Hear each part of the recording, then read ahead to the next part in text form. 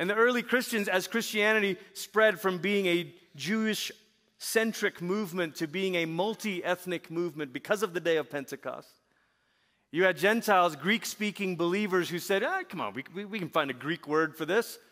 We're Greeks. Let's find a Greek word for this, you know.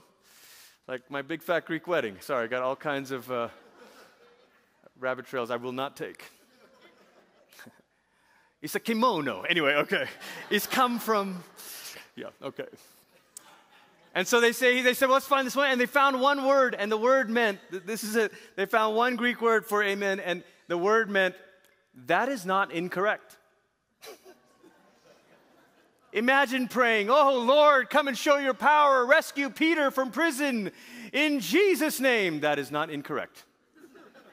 It's kind of weak. So it's like, that's the wrong one. Can't use that one. And they found another Greek word. And the word roughly translated means, would that it were so. Or let it be. I wish it were true. Or may it be. Let it be. So, Lord, we pray that you would give us this day our daily bread and rescue us from the devil. In Jesus' name, let it be. You're like, better, still not. And finally, they decided we can't find a substitute for the Hebrew word amen, because the Hebrew word amen is not let it be or may it be or would that it was so or that is not incorrect. The Hebrew word amen just means it is so. It is. It carries with it certainty and confidence.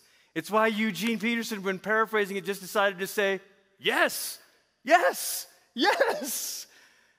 That's the best we can do with this word.